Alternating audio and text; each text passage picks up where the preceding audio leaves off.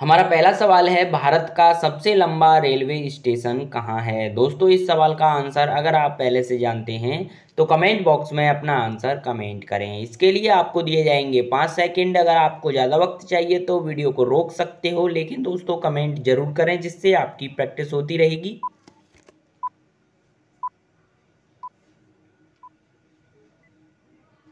इसका सही आंसर है गोरखपुर में।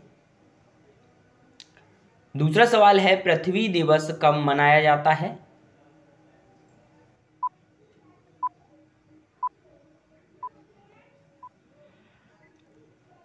इसका सही आंसर है 22 अप्रैल को।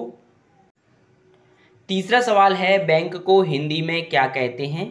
दोस्तों बहुत इंटरेस्टिंग और नॉलेजफुल सवाल हैं इस वीडियो में, तो आप इस वीडियो को पूरा देखें, बिल्कुल भी स्किप ना करें, क्योंकि इस वीडियो से आपको काफ़ी जानकारी मिलने वाली है।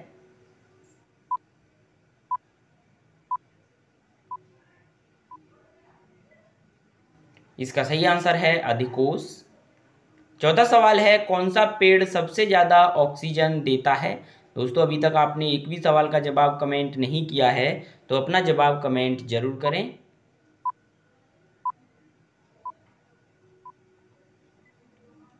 इसका सही आंसर है पीपल का पेड़।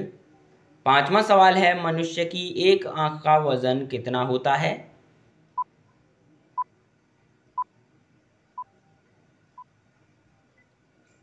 इसका सही आंसर है 8 ग्राम। छठवां सवाल है, भारतीय संविधान में कितनी भाषाएं लिखी हैं।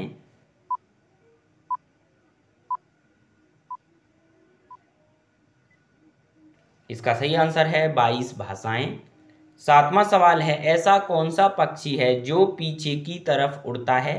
दोस्तों हमारी वीडियो से अगर आपको थोड़ी सी भी नॉलेज मिले तो हमारी वीडियो को लाइक करें और अपने दोस्तों में व्हाट्सएप पर, सोशल मीडिया पर ज़्यादा से ज़्यादा शेयर करें, जिससे आपके दोस्तों को भी थोड़ी नॉलेज मिल जाएगी।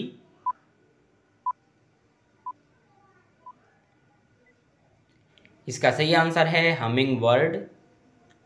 आठवां सवाल है, भारत का सबसे छोटा राज्य कौन सा है। दोस्तों आंसर देखने से पहले आंसर कमेंट जरूर किया करें जिससे आपकी प्रैक्टिस होगी।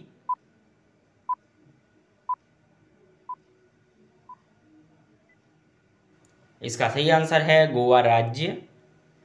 नौवां सवाल है, विश्व पर्यावरण दिवस कब मनाया जाता है। दोस्तों इसी तरह की इंटरेस्टिंग और नॉलेजफुल वीडियो अगर आप रोज़ सबसे पहले देखना चाहते हैं तो हमारे चैनल को सब्सक्राइब करके बेल आइकन प्रेस जरूर कर लें, जिससे कि नई नई वीडियो आपको रोज़ सबसे पहले देखने को मिलती रहें।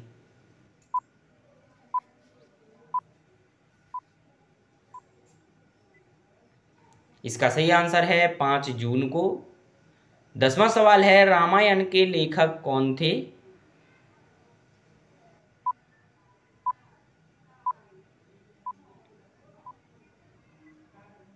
इसका सही आंसर है महर्षि वाल्मीकि। तो दोस्तों आप इनमें से कितने आंसर सही दे पाए हमें कमेंट बॉक्स में ज़रूर बताएं। तो आज की वीडियो में इतना ही, मिलते हैं अगली वीडियो में, इससे भी अच्छी नॉलेजफुल वीडियो आपके लिए लेकर आएंगे। तो जब तक चैनल से जुड़े रहें, खुश रहें, मुस्कुराते रहें। जय हिंद, जय भारत।